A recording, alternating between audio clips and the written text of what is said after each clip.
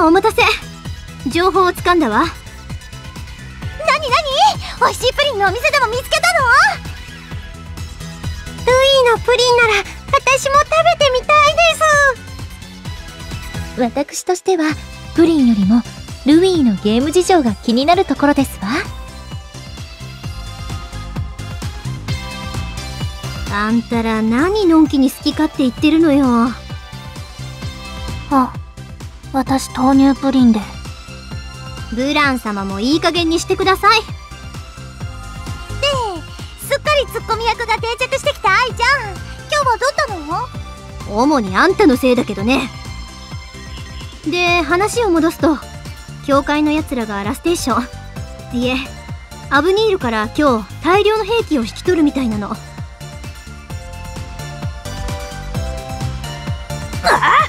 今日これからだと？まあまあ落ち着きなってブラン。まだ間に合うなら今から急いで行けばいいだけだって。そうね、急に声を上げてごめんなさい。それで場所はどこなの？アブニールの第二格納庫よ。ラステーションかよ。まあまあ落ち着いてよブラン。落ち着いてられるか。これ以上あんな物騒なもんルイに入れられてたまるかってんだよ。間に合うか分かりませんが、取引があるのが分かっている以上、私たちが取るべき行動は一つですわ。妨害ね。妨害なら任せて。昔から誰かの邪魔するのって得意なんだ。さすがネプネプです。きっと通信簿には授業中はもう少し静かにしましょうって書かれるタイプだったですね。嫌なタイプの主人公ですわね。本当に記憶喪失なのか疑いたくなるわね。で、ネプコのおふざけに付き合ってる場合じゃないわ。急いでラステーションに渡らないと。けど私がここを留守にするわけには。ならブラン様の代わりに我ら兄弟がベール様のお供を務めようではないか。ベール様とコンパさん、そして変身したネプテューヌさんの身は我らが必ず命を懸けて守ってみせようじゃないか。てめえらの魂胆は見え見えなんだよ。煩悩の塊はおとなしく留守番でもしとけ。そんな。我らは純粋に女神様のお役に立とうとしただけなのに。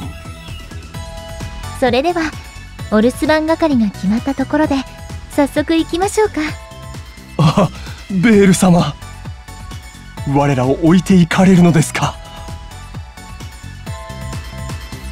お留守番も立派なお仕事ですわ。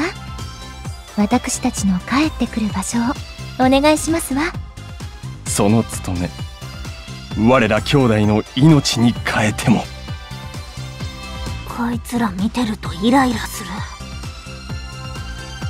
気が合いますねブラン様。私もです。後で一緒に締めない？喜んでご一緒します。これが格差社会。 So, this is last station. Yep. Blonde, is this the first time you're here? Yes, I never went anywhere outside, aside from Planetoon. Why only Planetoon? There's a special event held twice a year there, and never mind. Event? You mean like a festival? Compa, did we have any in Planetoon? There's the summer festival, but I don't know any other. It's an event none of you would understand.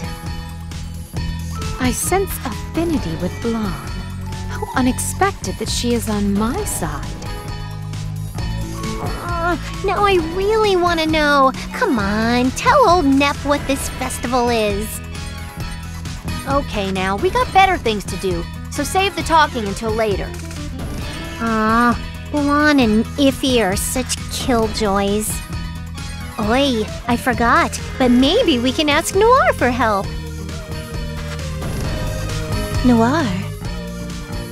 Last station CPU, Blackheart. That's right. Her name was something like that. Let's at least go see her. I bet she's all alone by herself without friends. My, does Noir not have any friends? Please don't take it seriously. Nappa's the only one saying that. Nope. My intuition and stand power is telling me she has no friends.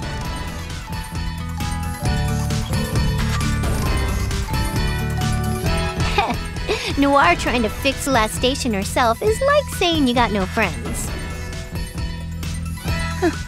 Considering Noir's personality, it doesn't surprise me. Yes, her hard-headed approach isolates her from everyone quite easily. Poor Noir. Everyone is talking smack behind her. Oh, and Bert, why do you have those glasses on? It's a disguise. It would be bothersome if someone found another CPU here. Okay.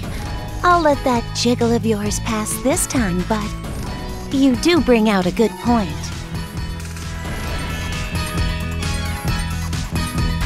Perfect. Disguise complete.